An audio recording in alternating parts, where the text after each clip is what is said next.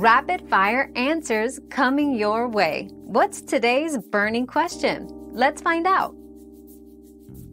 Not really. Saving your CVV on shopping websites can expose you to potential fraud if the website's security is compromised.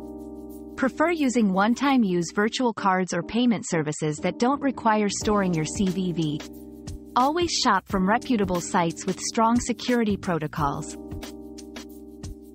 We've quenched today's curiosity, but there's always more to learn. Keep the curiosity alive by subscribing and joining us for our next adventure.